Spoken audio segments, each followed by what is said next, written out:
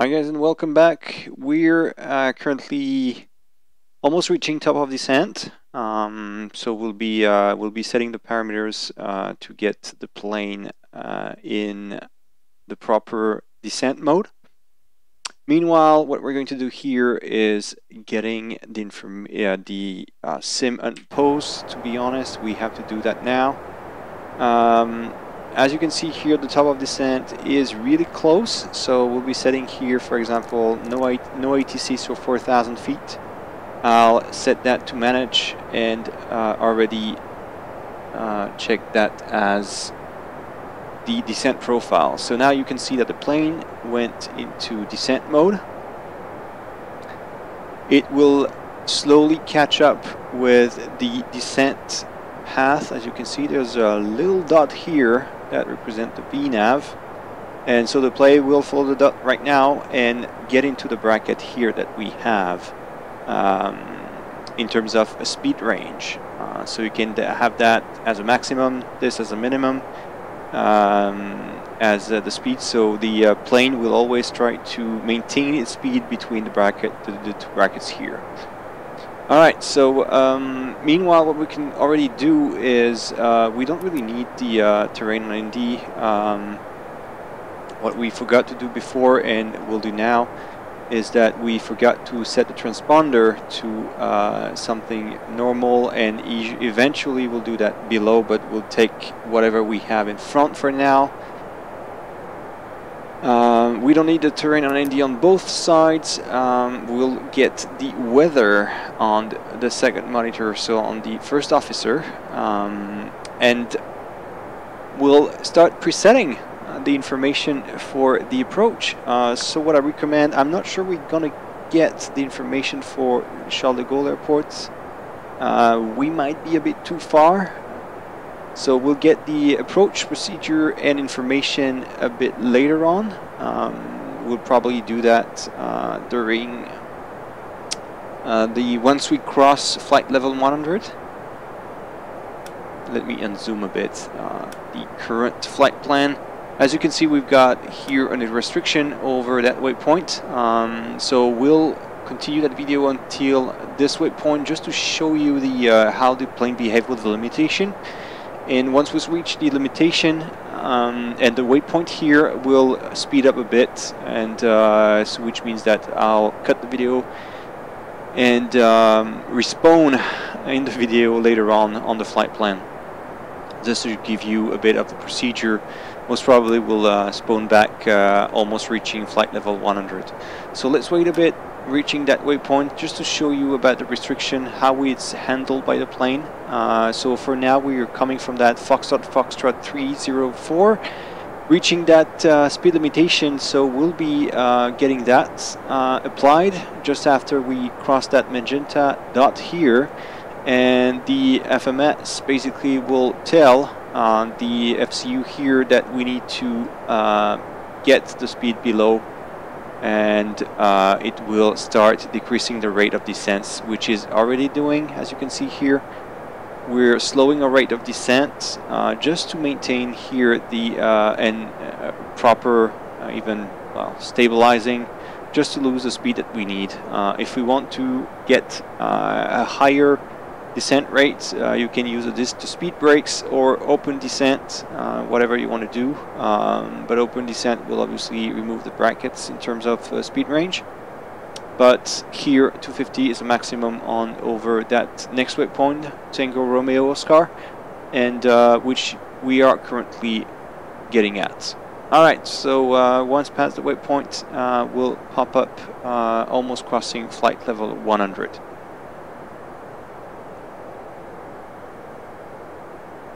Alright, almost there. Obviously the plane is doing its job correctly.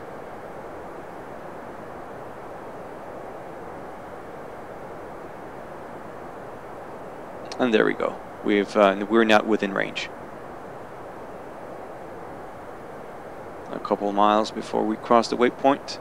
Should have the information right there where we at. 3 nautical miles before we currently cross the waypoint. 2, And we almost are over it. And there we go. Crossing waypoint. Alright guys, see you in a bit to cross flight level 100. Alright, we're almost crossing flight level 100, which means that we have a couple things to do. Earlier I forgot to bring the seatbelts on, so our cabin crew could tell to the passenger that they need to get back to their place as we were starting the descent. Meanwhile, we have to enter a couple things. So now we're below flight level 100. Let's put the landing lights out. And we have a couple things to check on the MCDU side and a couple parameters to set. Alright, so we're still in descent here, and let's get information from the goal airport. I do recommend you to get on the map, get information from the airfield. Airport. So there we go. We've got the information here regarding the weather conditions. So it's 10:25 regarding the QNH. Temperature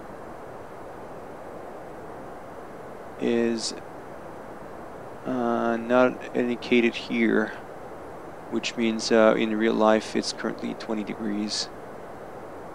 So let's set that to 20. And the wind, so the wind, 0, 10 at 12, so the speed, sorry, so yeah, so magnitude will be 10 / 12 for the speed. Transition level will be obviously 50, so almost 5,000 given the current QNH. I think you need to change that to flight level 60 if it's above 28, 30, something like that. Alright, so we've got information from the arrival airport. Let's set the decision height to 200. This is the information you take from the charts from the airfield you're arriving to. And that's about it. So we're continuing our descent. We've got that set. We reduced now the range, and we'll wait for the last turn to come up before we activate the final approach stage for the plane. Alright, see you in a bit. Alright, we just passed 5,000. Let's go to standard barometer. Out of standard barometer, sorry. And as I recall, the QNH should be 1025. Alright, so let's go back to the previous phase, and now we're going to activate the approach. So approach confirm, landing systems. And we now have diamonds approach, and we'll be now following the localizer. Almost reaching now the 4,000. As you can see, the speed has started decreasing, and once we're on the localizer, we'll start the procedures before landing. So the approach, so now I've set everything in terms of lights. That's already set once we've crossed the flight level 100. Approach phase has been activated. We don't need the NTI stuff regarding the temperature outside, because it's definitely not icing, freezing conditions.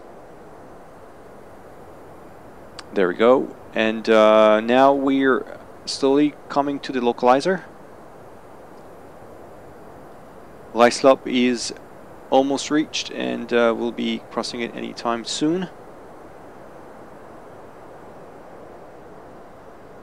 Alright, so we'll already start lowering to flaps 1.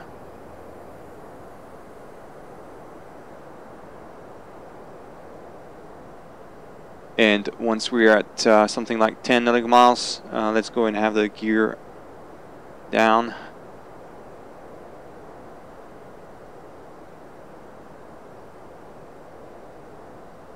There we go, we started descent, so let's have the gear downs now.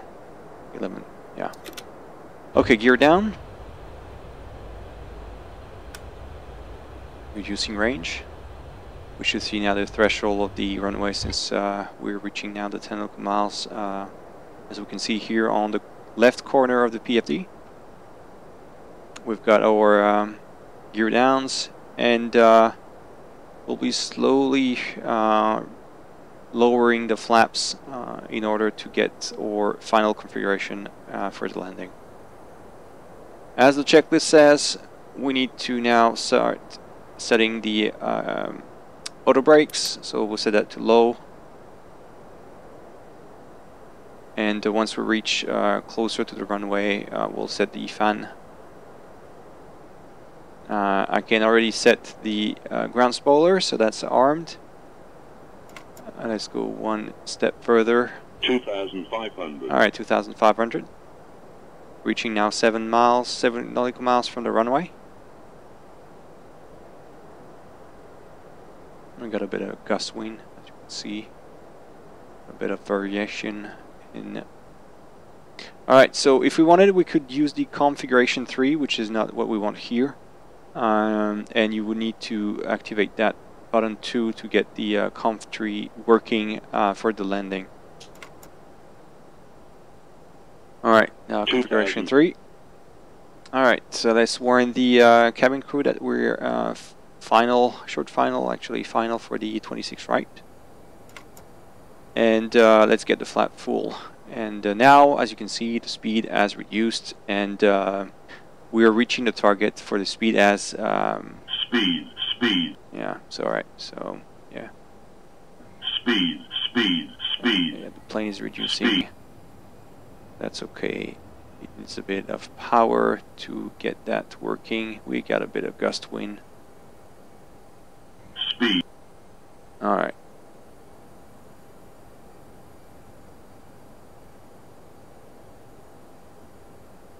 If you're not happy by the way that the engines handle that, you can still get that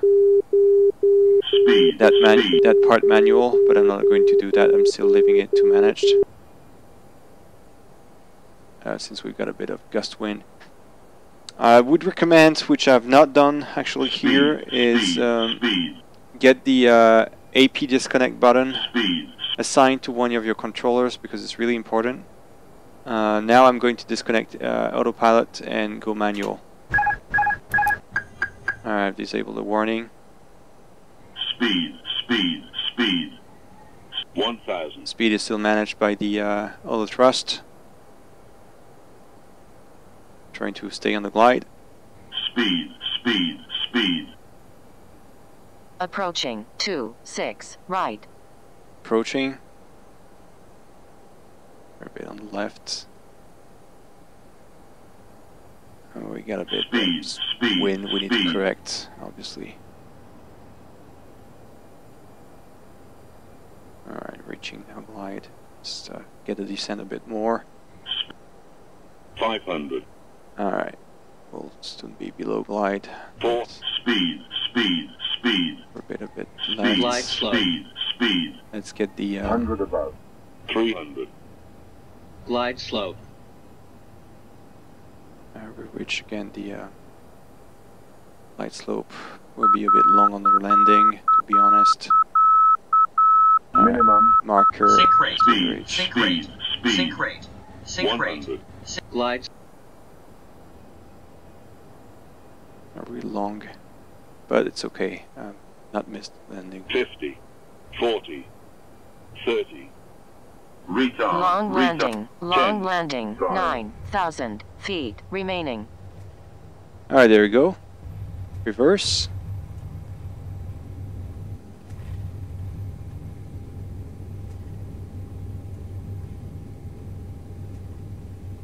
Since we climb a bit, 80 knots. Brakes. Reverse off. And we exit now the runway. 5,000 remaining.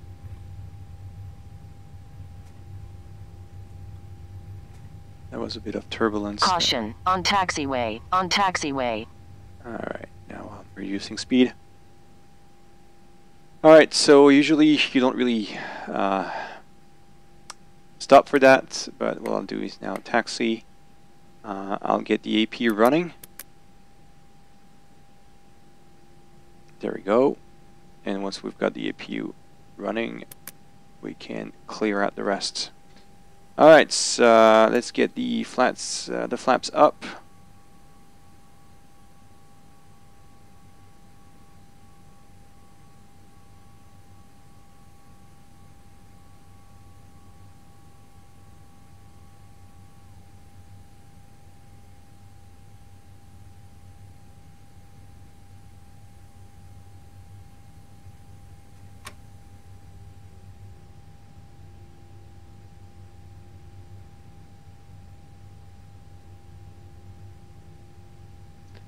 We're going to take the first gate available.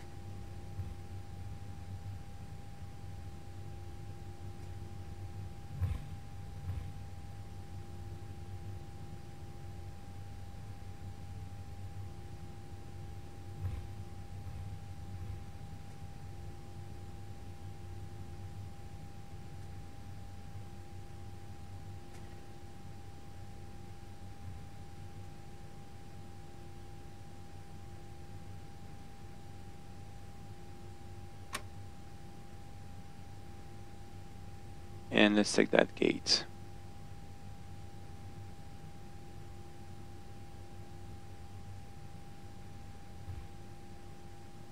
Alright. Let's bring the plane forward.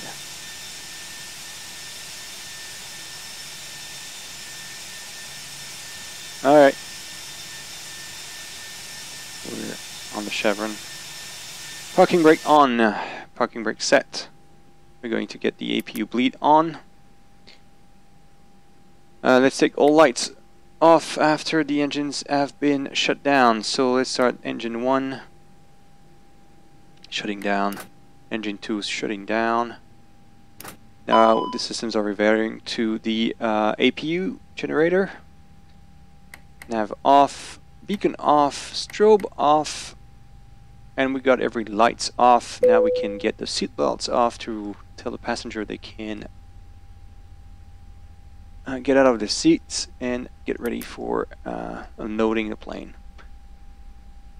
Alright, there we go. So we're on the brakes hot. I could get the fan cooling that down if I need it. Delay takeoff for cool down. Yeah, this is what we should expect. So we can see the temperature of the wheels are indicated here, and you do need to cool them down before you do anything else. Alright, so let's clear the ECAM. Let's still maintain the fans for the brakes, and that's about it. Once again, I hope that series of tutorials helped you a bit on discovering the Toliss and the way that the 319 works. I probably will try to see if there is another way to do another series. Don't forget that current version is a beta, so there might be some things that will change in the future. At least for the version 1.1, which has not been released, is still in beta phase, under testing for us beta testers for the Toliss. I thought it was interesting for you guys to get that little video explaining a bit of the procedure that you usually use in the Airbus and get you acquainted with the philosophy if you're coming from the Boeing world. This is never easy to get accustomed to a new way of doing things with planes especially. Alright, I hope you enjoyed it. I really appreciated your support for those videos, and well, see you next time for other subjects. Cheers, bye bye.